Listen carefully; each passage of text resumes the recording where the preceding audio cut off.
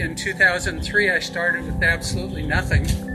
And this greenhouse had a lot of old wiring and netting for growing carnations.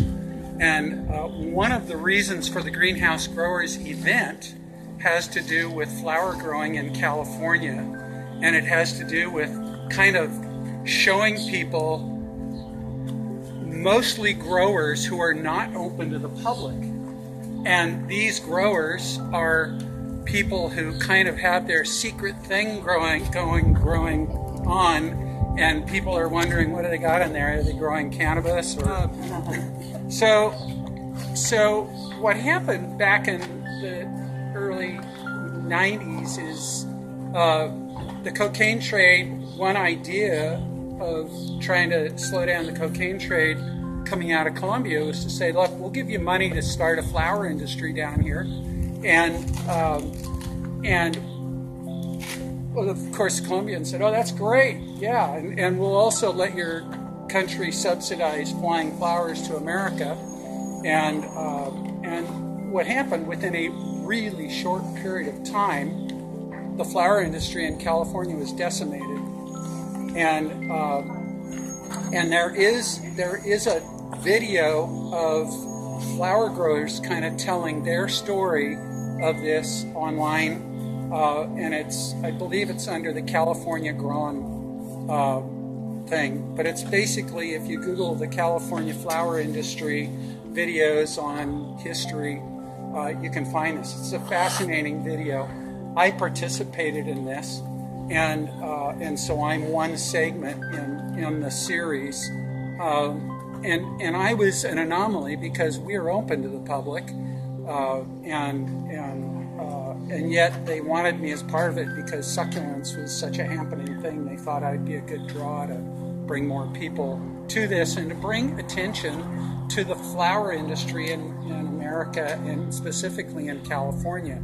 And what this California Grown is about is, if you go to the White House today and you see a big bouquet of flowers, it very possibly came from Colombia.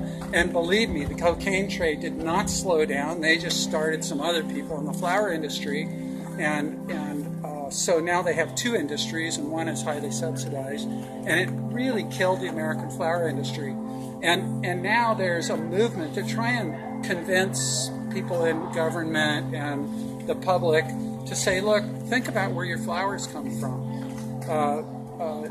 Deborah Prinzing is a person who started the slow flower movement, and she's got a whole series of people who work with flowers all over the United States, and they're all locally grown flowers, and many of them are kind of native plants to the area that they're working with. So depending on time of year, they're working with cuttings and foliage that comes from the area to keep this long distance flying plants around the universe. So I sold this business in 2014. I'm now retired. I wrote a book which came out this past January, which is here, and I'm going to sign books, whether you brought your own or you buy one here. I'll be signing them after my talk. What I'm going to try to do is show you a little bit of the nursery, try to answer some of your questions, and just give you a sense of what this is about. So in 2003, I had a store in Carmel called Succulent Gardens. Anybody ever go to it? Wind chimes, weather vanes, fountain, statuary. It was a fun place. People came to chill there.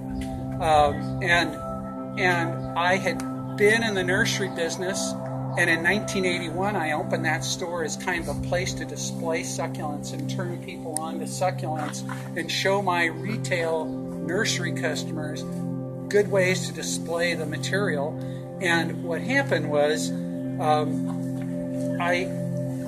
I was swimming upstream, and it started in 72, and in 85 I said, you know what, I'm tired of swimming upstream. Nobody's interested in succulents. So I quit growing. And in 2002 I decided, you know, it'd be neat to bring plants back into the store. And so I looked around for a place. There was actually a place just down the street from me, right on the ocean. But then shortly after I was looking at that, I found this. this was abandoned, this house. I met with the owners. It was in escrow to be sold to the school district, Monterey County School District. But the realtor said, you know, it's going to take years for this to go through, even if it does. So you'd have 3-4 years easily to get yourself going. I said, that sounds good to me. Let me meet the owner. He gave me a price for half the greenhouse, which was my budget. Nobody else was here. I cleaned out the greenhouse. I worked alone for a year to see, can I still do this? It's been 18 years since I've been growing.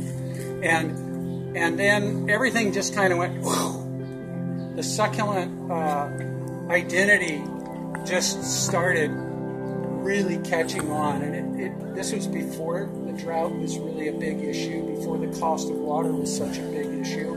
It was more designers were kind of having some fun with succulents in all the fancy magazines and that.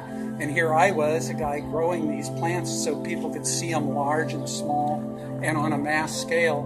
And I worked alone for about a year, and then I hired one guy, and then I hired another.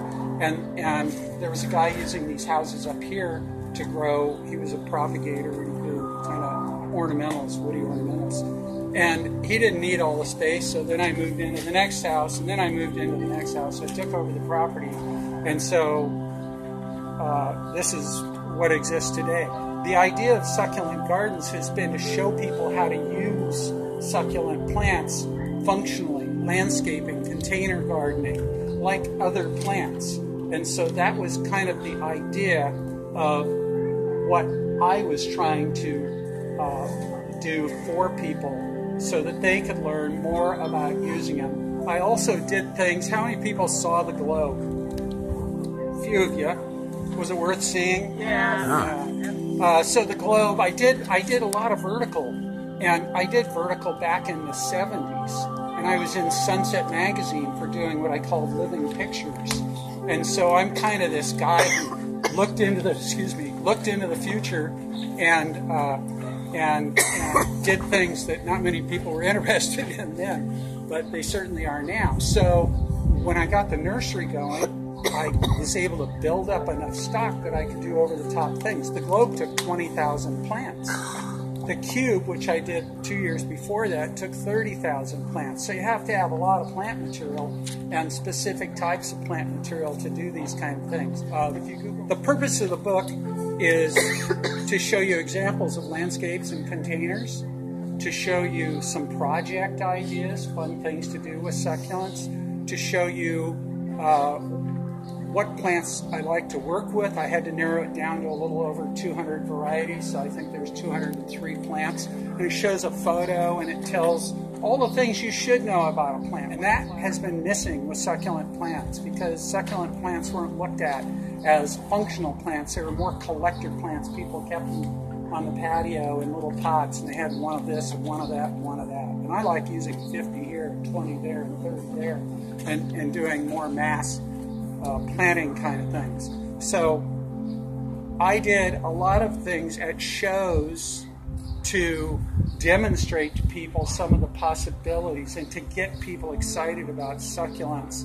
And again, that's what Succulent Gardens was all about. So when you walk around here, there's landscapes that I put in and that they've put in since I sold the business.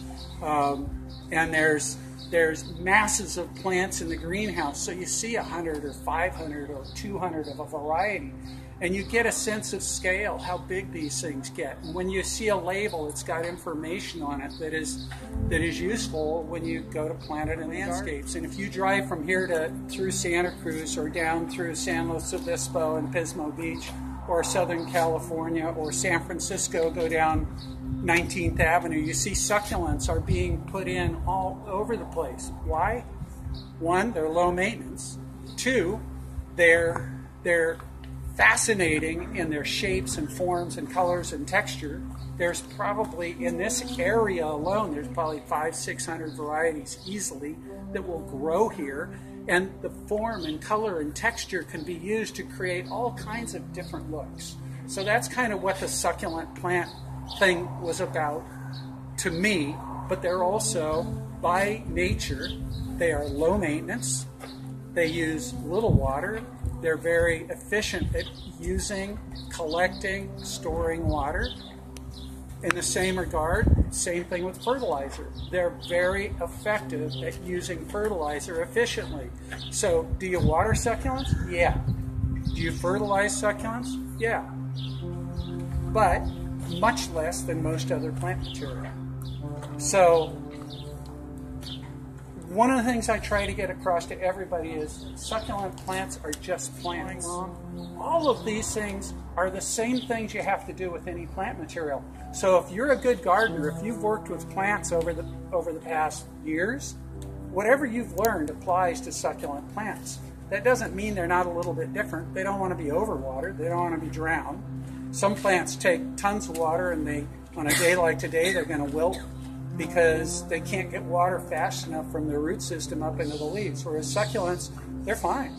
They just kind of sit there going, well, I might get a little tired and weepy because it's so hot, but tomorrow I'll be fine, or even tonight. Or if they start to dry out, they may get a little shriveled and soft, and you water them, and within hours you see them pump up. So I'm going to take about 30 minutes to walk you around the nursery, and I will try to answer questions along the way. Is everybody good with that?